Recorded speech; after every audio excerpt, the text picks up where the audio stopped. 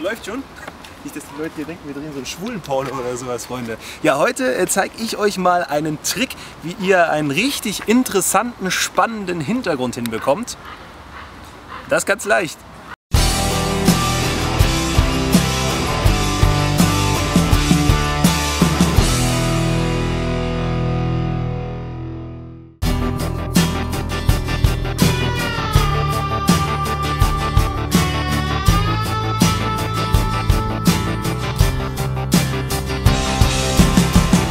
Vor Ewigkeiten hatte ich ja schon mal ein Video gemacht, da ging es um interessante Hintergründe mit dem Wasser kreieren. Also wenn die Sonne ins Wasser scheint und das dann so glitzert, unscharf fotografiert, hat man einen wunderbaren Hintergrund. Heute zeige ich euch, wie das Ganze mal anders funktioniert, auch ohne Wasser, nämlich nur mit dem Himmel und mit Bäumen.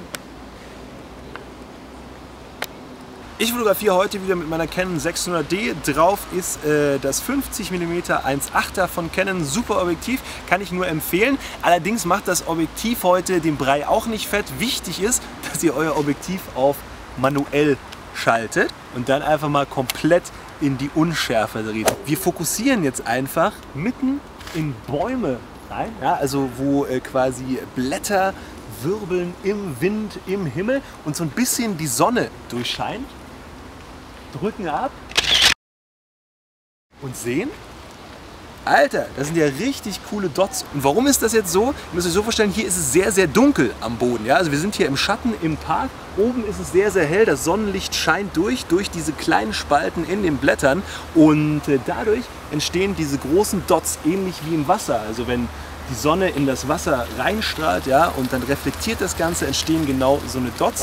Und wenn man sich das jetzt anguckt, dann sieht das sehr, sehr natürlich aus. Wenn man das mal vergleicht jetzt mit unscharf ins Wasser rein fotografieren, dann gibt es ja dann quasi nur einen so einen Farbton. Ja? Entweder ist die Brühe trüb, ja, oder grün, oder man trickst ein bisschen mit dem Weißabgleich rum, dann ist das Ganze vielleicht blau. Aber hier haben wir ein wunderbares Bild. Ja?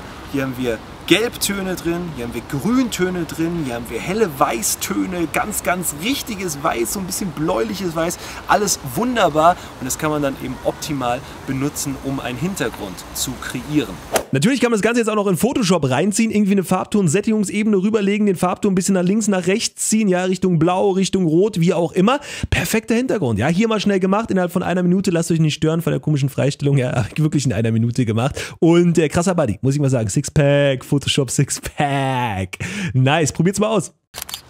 Man sagt ja immer, man soll nicht von unten nach oben fotografieren, weil kriegt man ein Doppelkinn, ja, oder sieht allgemein komisch aus. Aber wenn man sich einfach mal nach unten begibt, eine andere Perspektive, ja, dann merkt man, ey, der Hintergrund verändert sich ja total. Und das ist genau das, was ich meine. Einfach mal probieren, andere Blickwinkel zu suchen. Ja. Ihr seht im Hintergrund diese Bäume und diese Blätter und dieses Sonnenlicht verschwimmt so geil, ja, dass es ein super interessanter Hintergrund ist. Also vielleicht mal die Perspektive tauschen, ja, vielleicht mal nach unten gehen und so einen super interessanten Hintergrund kreieren.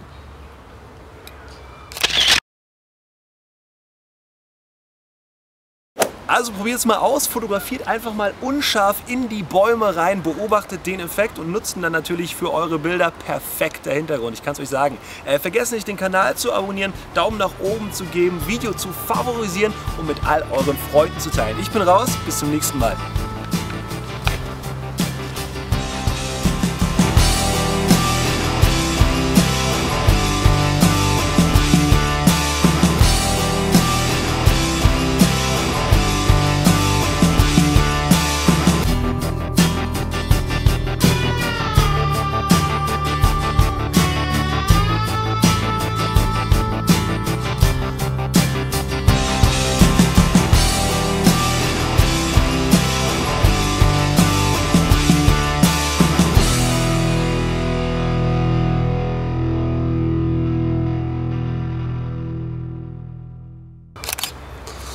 Die Fresse, Mann.